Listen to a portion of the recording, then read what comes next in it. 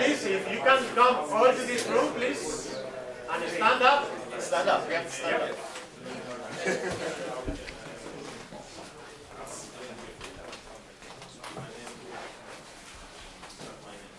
Can we be in a circle standing up, please?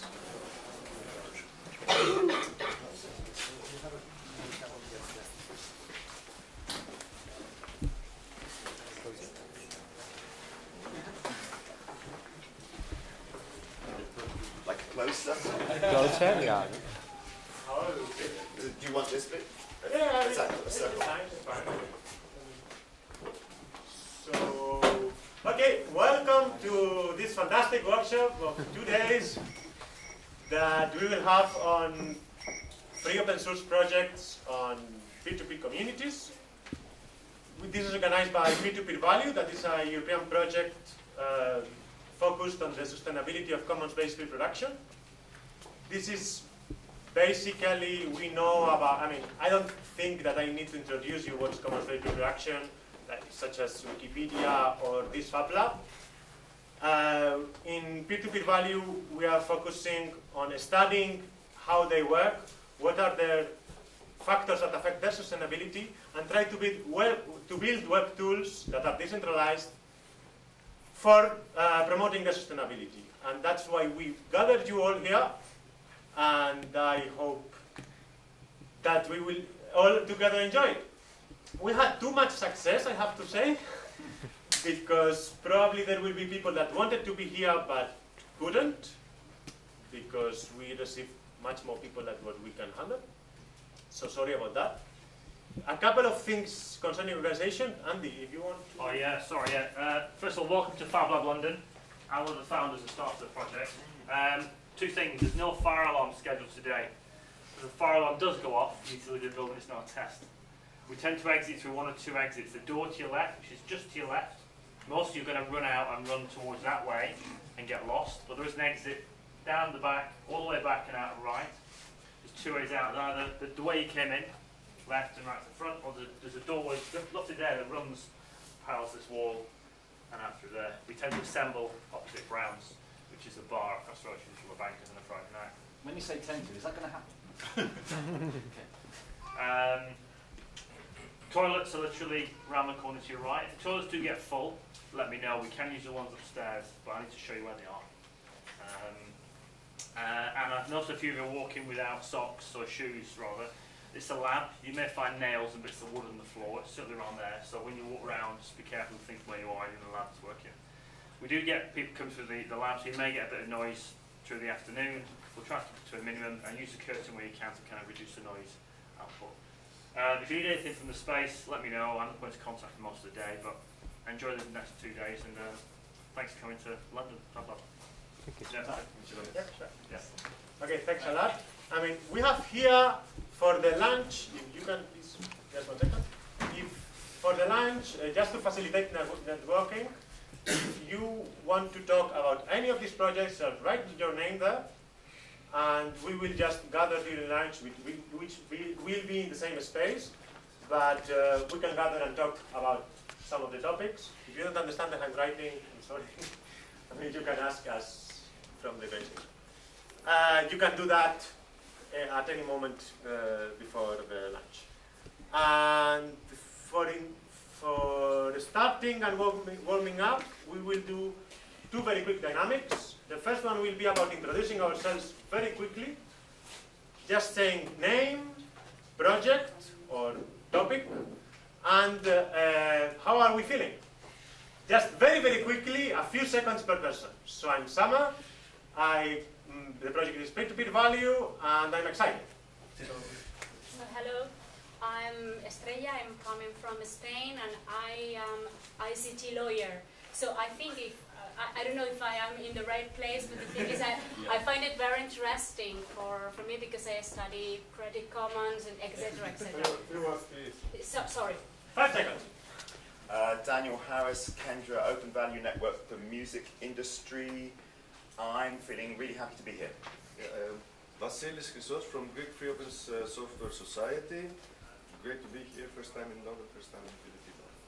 I'm Hannah Stewart, I'm a PhD researcher from Lancaster. and also free range. I'm Kit. I'm based up in Oxford, and I'm interested in Indigenous land rights. Hi, I'm Matt Alvarez. I'm from Brighton. I work for Activate. We make open source software for international development. I'm also a digital artist and interested in gender in philosophy and open source software. Hi, I'm Jumana. I'm from Israel Dance Company. We work across 3 platforms. I'm excited. I'm Oli. I'm from WeShare Labs. WeShare is a network for connecting the collaborators or something like that, and Labs is the tech part of it. And yeah, I'm very looking forward to all the discussions here. I'm feeling very good. Can we open a bit the center? So there's people behind. I'm Natasha. I'm coming as an independent artist working in collaboration, media, and cloth. Interested in many issues. Curious, I guess. Hello, Loretta Nanina. I'm from the European Commission. So I came from Brussels for the peer-to-peer workshop. That's one of my projects. Very pleased to be here. I'm Xenia. I'm working with David, who's standing next to me on Distributed Academy. And what am I supposed to say? How am I feeling? I don't know. So I'm David. I'm interested in distributed software for education. I'm Pierre from Indie Hosters. We offer free software as a service, and I'm great being among those people. I'm Chris. I'm at University of Southampton. I'm very interested. I'm Nigel. I'm Nigel Gilbert. I'm the coordinator of the P2P Value project, and I'm feeling slightly embarrassed because I came from another meeting where I needed to wear a suit and tie. I'm Walter. I'm coordinator of the Grow Network and a member of Ecobytes, the developer of the community platform. And I'm very happy to be here. A bit tired because I crossed it very, very early, and I hope there will be coffee soon. My name is Jutta Steiner. I'm very glad that I'm going to speak about the 2 projects I got involved with last year, namely Ethereum and Provenance. I'm Sibylle from France, and I'm focusing cooperation dynamics, both human and techno, and I'm here to represent the Wizard project. I'm Luis. I came from Portugal. I'll be talking to you about FabLab, the open cooperative renewable energy. Henry Story. I'm running a project called Cooperating Systems to create distributed social web using linked data. Working with the W3C on a number of projects. And I'm quite tired. Me too. My name's Matthew. I make open source community currency software, and I am present. I'm Matan. I'm working on a decentralized application collaborative platform for decentralized organization, and I'm pretty impressed by this wonderful program. Yeah, I know mine is with the peer-to-peer project, and I'm hiding.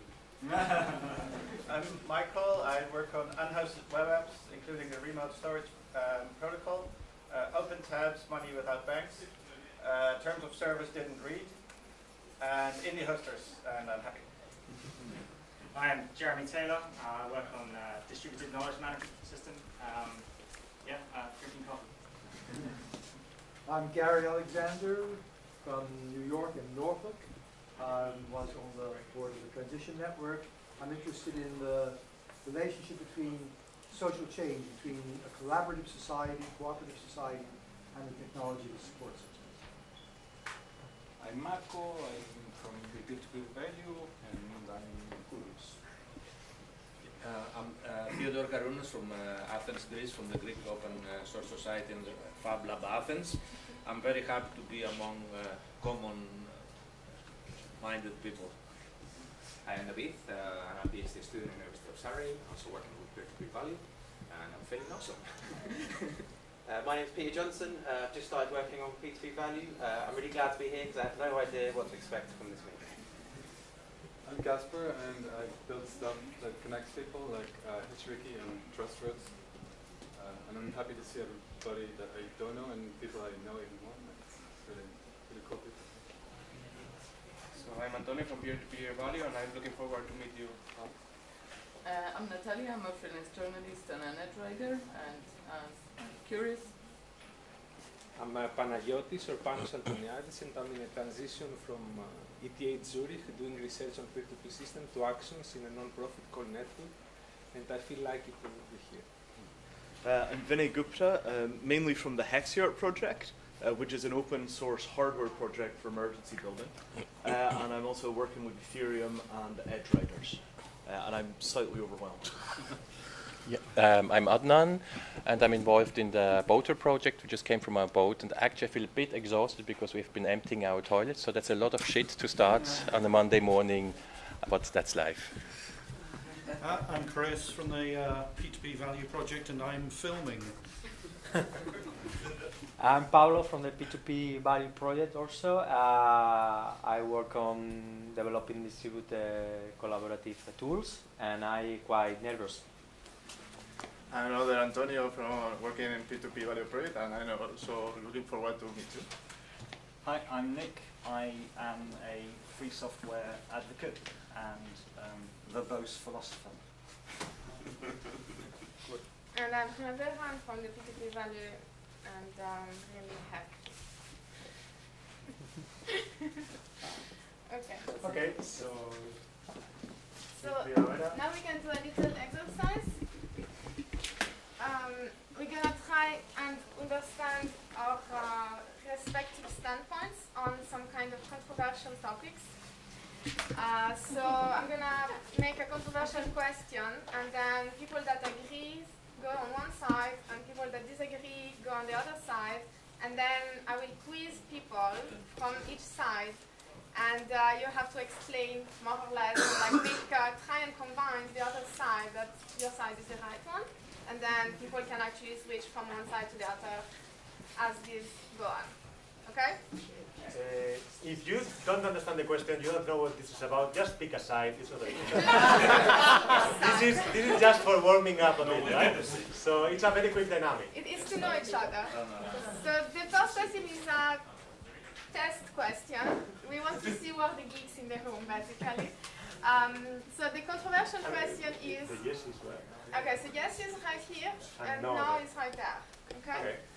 So the controversial question is, isn't it obvious that Emacs editor is far worse than the V editor? Is? Sorry? Or Much worse. Much worse. Than the VI? So, yeah, so VI is on that side and Emacs is on that side. Hold on.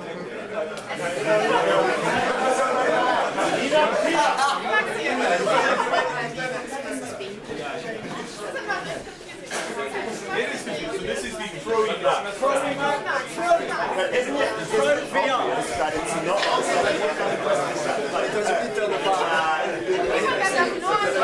Now we fight.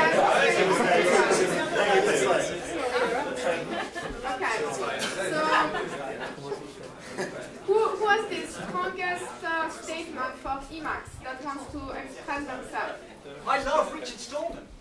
I hope some people move on that side. Okay, who wants to answer to that? But Vim is just easier. It's not really convincing. There's no excuse to ignore ethics. There's people in the middle. It's sublime or I use both. You use both. So you have to split. You have to put. I can't. You have to lay on the floor. Why? You just need to run around. Why do you use one and why do you use other? Like, what's the situation? Well, in fact, VI is the weirdest one to learn, but it's a virus, so it gets in your brain, and then you end up using Emacs in VI mode.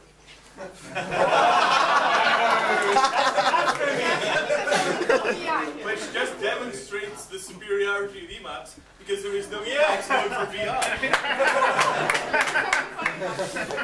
Okay, go ahead. Okay, this one. Okay, that's my own question. Did anybody change caps? Is blockchain the one and ultimate solution to the centralization problem? Sorry, what was this? Repeat that. Is the blockchain the one and ultimate solution to the centralization problem? What is yes? This is no. Yes? This is no. Oh my God, what's going on?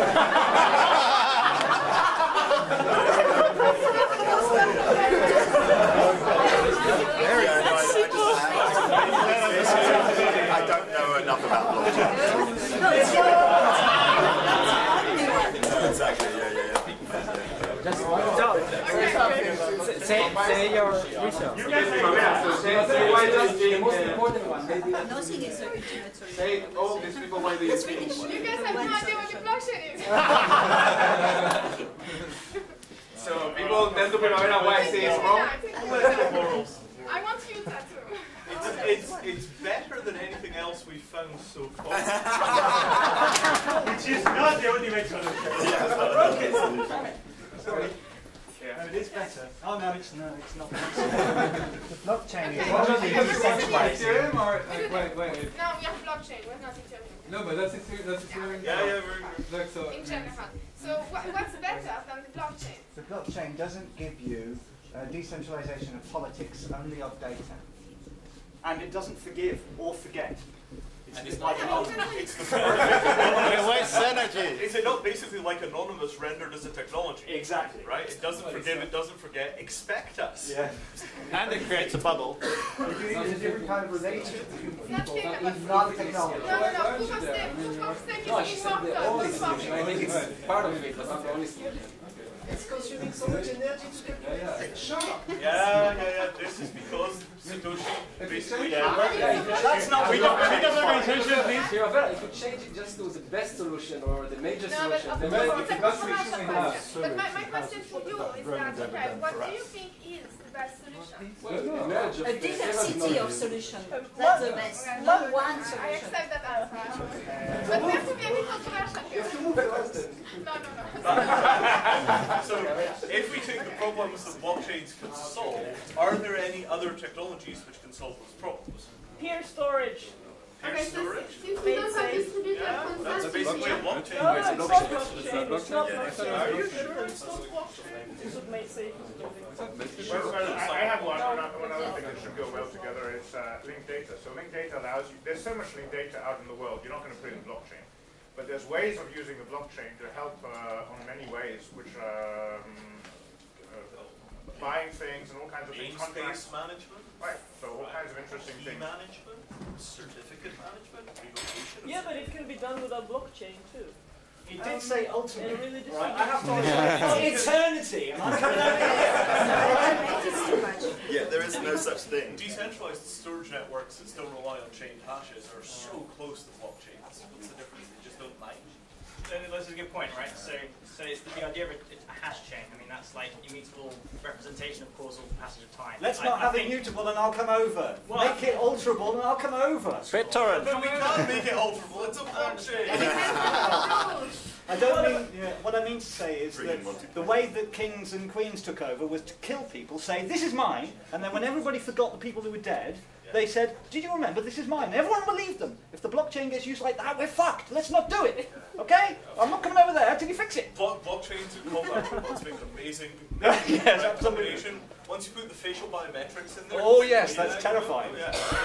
Well, this has been true for every technology in human history. Yes. If the bad guys implement first, you wind up with a disaster. And if the good guys implement first, you wind up with progress. Only if you have a game theoretical, only if the game theoretical application collapses to a Nash equilibrium that everybody benefits from. Yes. If it goes to dystopia like capitalism, you're fucked. Well, the only thing that stands between us and the continuation of the existing dystopian capitalism, which used to be called colonialism, but now it's for white people and we call it capitalism. Yes, I go with that. Right. You're already on that path. Any exit is potentially better than what you're headed to by the force of inevitability. Yes. Right? So you take the spectrum that goes from Cody Wilson's magic guns at one end through to Bitcoin at the other, right? This is the escape route that the libertarians have managed to carve. If you have a better one, show me. You didn't say I didn't say I had to come up with a better one. I just had to decide there couldn't be a better one. Okay, we will have more chances to continue the discussion. Okay. We don't need that time. Okay, the next one would be, is federated architecture better for privacy than peer-to-peer architecture? Yes? No. Federation is better than peer-to-peer? Yes? We have an official So this is federation plus peer-to-peer.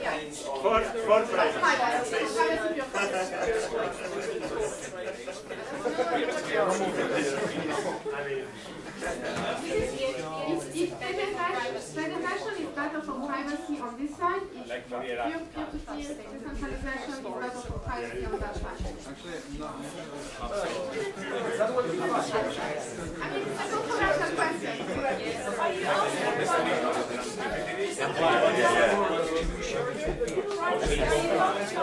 I just going to be more.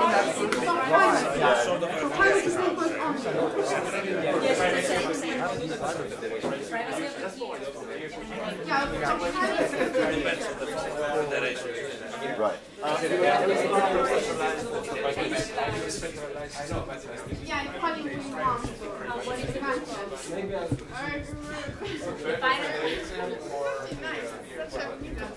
Do you have a note? Do you have a note to both of them? I mean, the question is federation better than peer-to-peer for privacy? You might think that they both are horrible for private, and you think I can find out your IPv4 address by pinging you on a peer-to-peer network. Not if you use the server, exactly. So that's why I need federation.